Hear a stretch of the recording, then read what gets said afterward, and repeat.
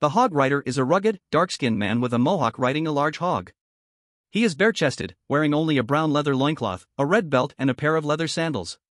He has 2 large golden wristbands and a gold earring. His weapon of choice is a large warhammer.